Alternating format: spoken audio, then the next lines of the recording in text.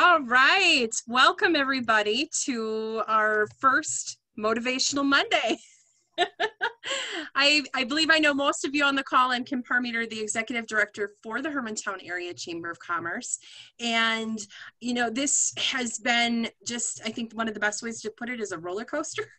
And wow, there's been some really great days where a lot of things have been happening that are just very positive and exciting, and then whoa, it seems like at the bottom of the roller coaster, and it's been hard to pick up motivation to keep on going. And I got to thinking there are definitely some folks within our Hermantown Chamber membership that, you know, they're just those people that you like to talk to because they just pick you back up again just through their natural abilities. And so one of the first people I thought of was Nikki Karnowski, owner of Metamorphosis CCT. And I reached out to her about this concept, and she said yes in like 15 minutes. So thank you, Nikki. That was wonderful.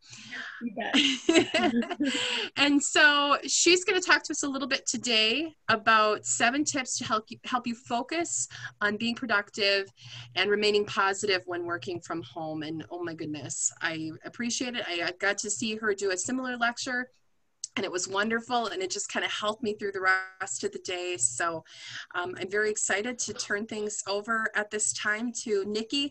Are there any housekeeping rules you want to talk about, or using the chat to get questions going? Or Sure. Yeah, thanks so much for having me, first of all, and welcome everyone. Thanks for being here this morning.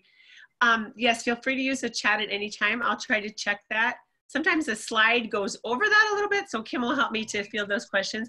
I think we have a smaller group this morning, so I think it'd be great if it's interactive. Don't wait till the end. If you have a question or you want to share something even on that topic that's worked for you, just jump right in. I think that it's a great group to do that in.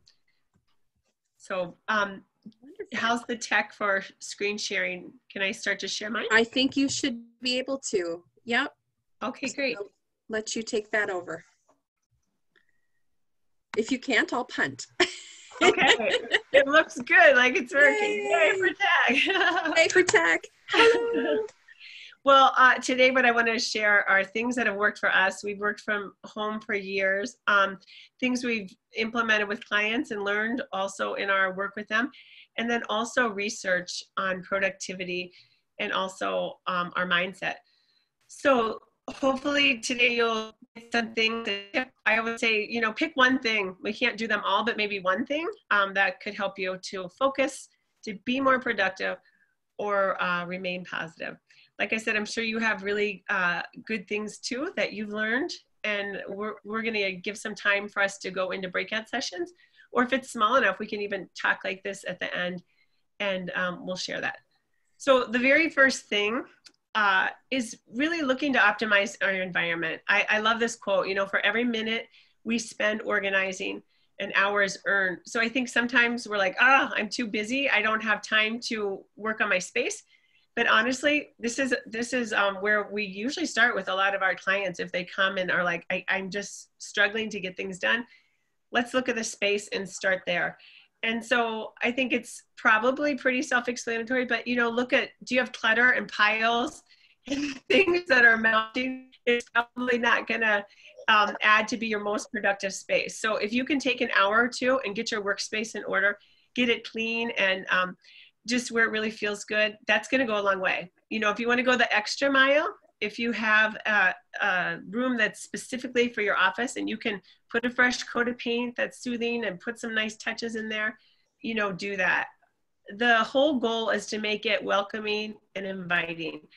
You know, sometimes in my space, I like fresh flowers, so I'll put some flowers or even a candle, whatever that is for you, you know, find that and really work to make that space inviting. If you are like stuck, like maybe your workspace is small at home and you're at the table, I think at the minimum, take the rest of the distractions off. You know, get a laundry basket, put them in the basket and put them in another room so you can have a clear space. You know, good lighting, if you can have a little bit of a view, that makes it great unless you're distracted by that.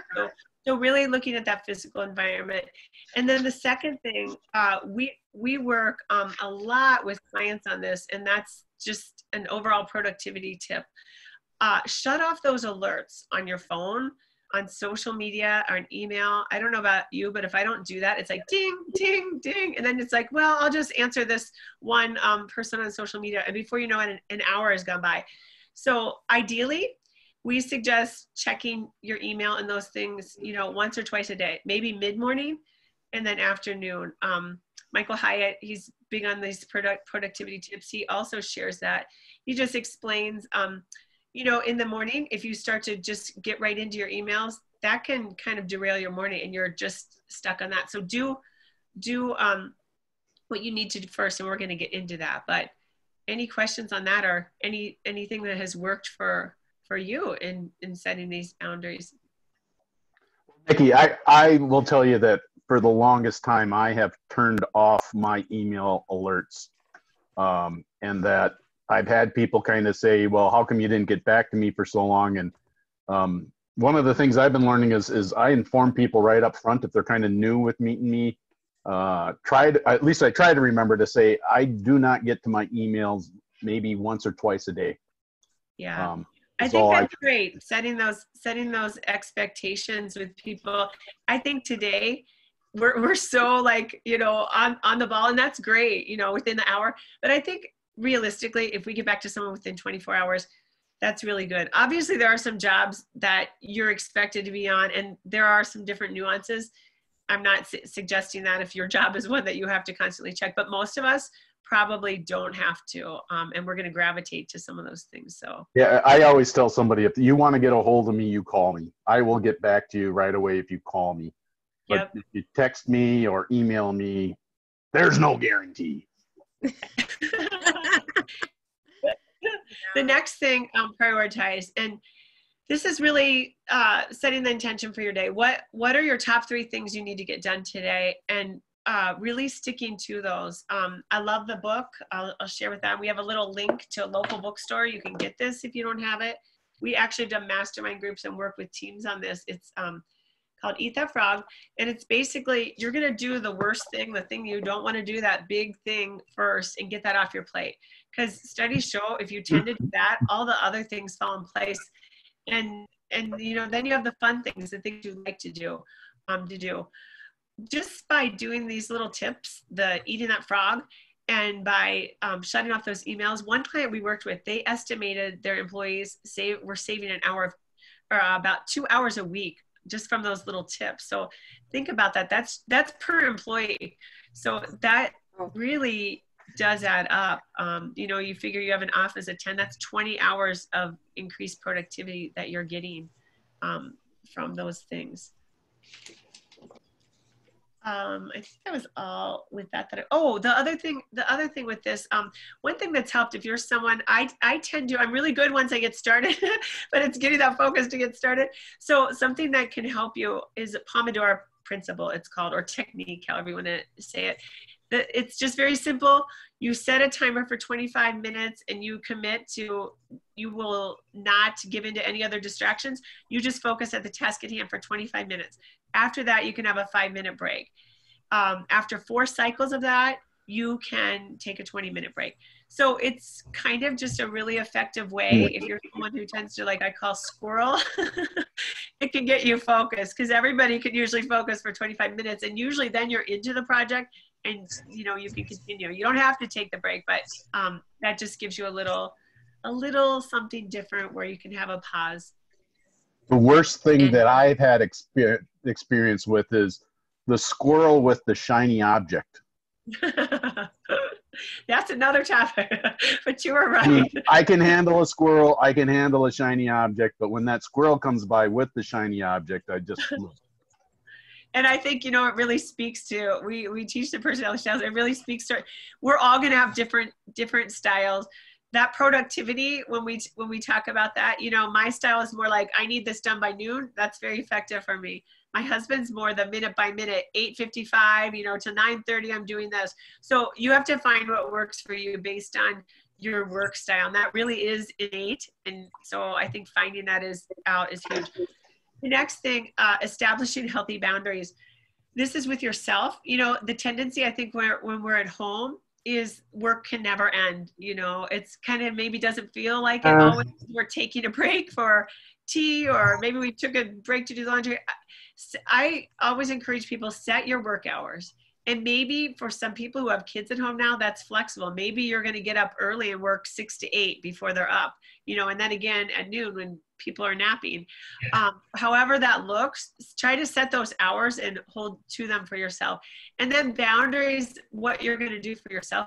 We'll get into that a little bit later, but just good self-care. Because if you're just letting yourself, you know, go, it doesn't help you, and it doesn't help anyone around you. So the boundaries with family, that's just kind of like, hey, when I go into this space, I don't want anybody to bother me unless the house is on fire, or whatever that is for you. But really setting some clear expectations. You know, I've seen different things that people do that work. We've actually helped teams, like, this can be something that goes when we go back to working, little things you can take to use there too, because often we see in offices, people have a hard time setting boundaries with people coming in their office. You know, this is kind of talking about the work boundaries, but they're like, oh my gosh, people keep coming in and I can't get my work done. So some of the ways you can do is just a real physical sign that's, you know, little sign, I'm working, or a little color you put up that, and this is my time that I am just in work. You know, maybe something's hung on your door. So setting that with family. And then also with work, you know, having those conversations, even if they're hard, with your employer. What does that look like? Are my hours, this is what I'm opting for, you know, I need this flexibility now because kids are at home, whatever that is. But also maybe it's boundaries with meetings too. Do these meetings really have to be 2 hours? You know, so I think with each of those subsets, and even yourself having the conversation, what do you need? So anybody struggling in this area with boundaries, or any tips that you want to share? I'm not struggling with it because, you know, I'm a single white male sitting in a place all by myself. So I mean, nobody, and I'm old too. So I mean, nobody comes by to say anything. Nobody's bugging you, Scott. No, nobody's bugging me. And I'm out here in the middle of the national forest. I mean, the biggest distraction I get is the crow. Hi, Kelly. I'll let CC know. Okay, we're here. Oh, awesome. Thank you. Bye-bye. Sorry. One of the next things is creating startup rituals or shutdown rituals. It's just kind of, I think we innately do this when we go to work, you know, whether it's like, okay, we're taking off our coat, we move to the coffee area, we get our coffee, we go to our desk. What is that for you to get started, you know, when you're at home? It's just a really good pattern to get in for the day. What I usually do, for me, it's like getting my coffee or tea, and then I'm like, okay, it's time to sit down and get started here. And then shutting down rituals, you know, a lot of time, maybe an hour before your work day is over, okay, I'm going to check my emails, I'm going to finish my calls, and I'm going to start to power down. That way, it's not just a continual work cycle, you know, all day, all night. You want to have boundaries. So especially now, if family's home, that you have some time with them too. And there's some sort of, I don't like using the word balance because I feel like our life should just be, you know, it should be an extension of what we're doing. But we have to find that. The next one is fueling our bodies. I think that we all know this, but it's easy when we're at home to just like wait till the last minute. Maybe we worked all day and we forgot to eat. So now we just, you know, go to the fridge and grab whatever's quick. So some planning with this, like maybe on a Sunday, our family usually does this. It's not always fun, but we can make it fun, you know, put on the music, everybody cuts up the veggies. What I find in our house, if that stuff isn't done and prepped, nobody eats it. It's amazing to me. Like we can have all the fruit in the fridge, but all of a sudden if we wash it and put it in a bowl and cut it up, like, oh, it's gone in 2 days. So taking that time to prep and valuing yourself enough to pack your lunch and have it in the fridge so you can go grab it at noon and have kind of a lunchtime. And then committing to get out a little bit each day. I think even if it's just for 15 minutes, it does a couple things, gets our body moving, you know, hopefully our heart rate up, but it also allows us some of that thinking time. And I think it can just reset our day. You know, sometimes people are feeling isolated. There's nothing like getting out when the sun is shining. I think it can really help us there. So,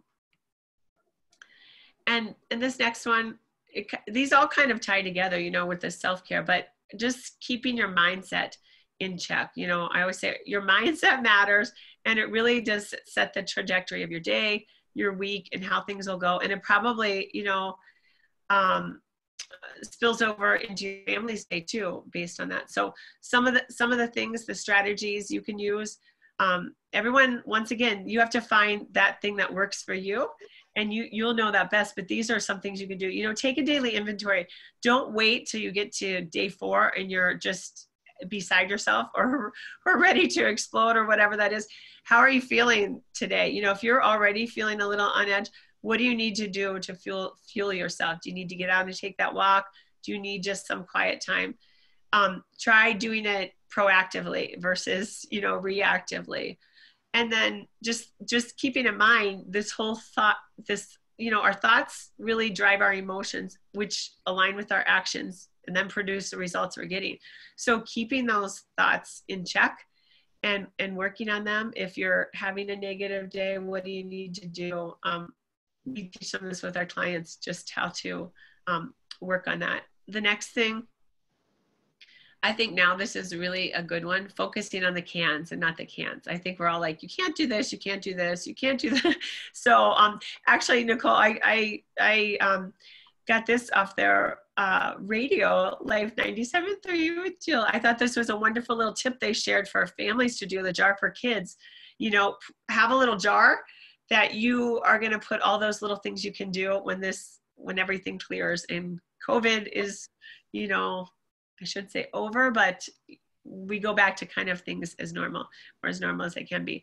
So what are some of those things you're looking forward to doing, that putting that in a jar? You can even do that for yourself, like all the, you know, things you're going to be excited over to do, or you want to do, and then pull those out and do one. So I kind of like that, you know, just a way to focus on the positive. And then that third thing is practicing gratitude. It's something I think we hear about. People might say, oh yeah, or it sounds a little fluffy, but I want to encourage everybody just to put this into practice, especially now. Look it up. The research backs this. It's not just foo-foo. You know, there are wonderful health benefits physiologically, psychologically, helps our sleep. It improves our relationships and enhances empathy. And it's really hard to be negative if you start in the morning. And this practice of gratitude can look different. Some people will journal.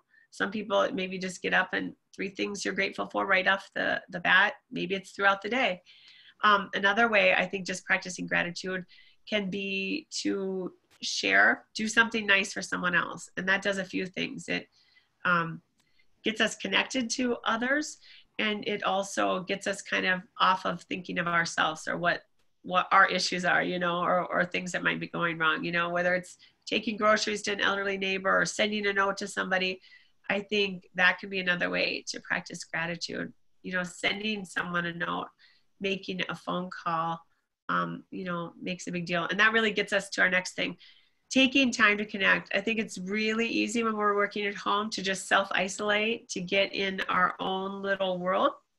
So I think, you know, just a rule of thumb, there's no right or wrong, but, you know, maybe reach out to 3 people, whether that's by phone or Zoom, and just connect. Hey, how you doing today? It doesn't have to be more than 5 or 10 minutes, but just connecting at that heart level with people, you know, even checking in on your customers and clients. Hey, I just want to reach out, you know, how are you doing?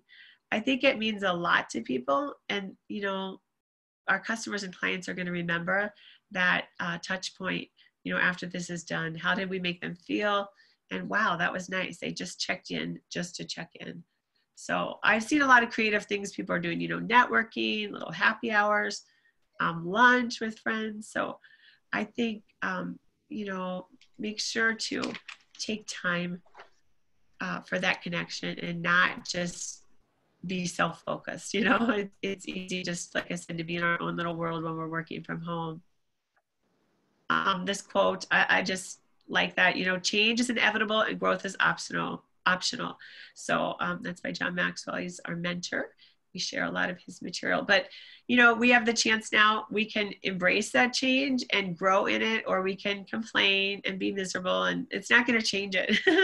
So I think embrace the things that we can learn now. There's lots of new things happening, new ways of doing things. So getting on board and being positive. Those are just some of the things that have worked for us and for clients, and things that have research has shown to help us be more productive, to focus, and to remain positive.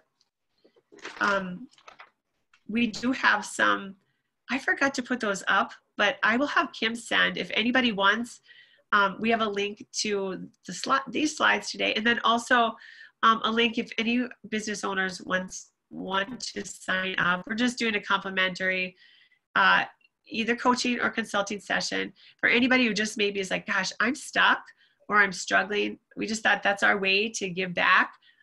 We'd be happy to meet and, you know, help you at least get a little next step forward if that would be helpful. So I'll have Kim send that out maybe with a thank you, where you could connect to that if you want. And then my ask today, just in supporting local business, you know, we'd love it if you haven't already, like our Facebook page and maybe share with others. So yeah, thanks for having me. I think it would be great if we, I'm wondering how you feel. Are there enough of us to do the breakouts, or should we just share like this? What are your thoughts, Kim? We could share like this. I really want to try the breakouts. How would you do a breakout? I guess if there is a possibility, you're talking about, like, I would have no idea how you could do a breakout. You'd say a breakout, it means like 2 people over here and 2 people over here, chit chat. Yeah, I think we could do like 3 and 3 or whatever you do the things, Kim. It's fine. We don't have to. We don't have to. I'm just wondering, how do you do it? Yeah, well, that's why I was kind of hoping to experiment with that there, Scott. Let's do it. I think it's great. And here's the nice thing. You get to connect. I found in our BNI group, you know, we have over 50. I think it's been so nice because you actually have been able to have conversations with a few people. Yeah. And I love it because, you know, sometimes it's hard when there's that many people and people are talking to go up to them. So it kind of is a creative way to encourage conversation, and you're in the group, so you get to talk. So I love it. So my first question would be to share in the group one takeaway today, one of the helpful things that you'll use, and what is one thing that you found outside of these things shared that have helped you. So just one takeaway from today's presentation, one thing that works for you that you'd like to share with others.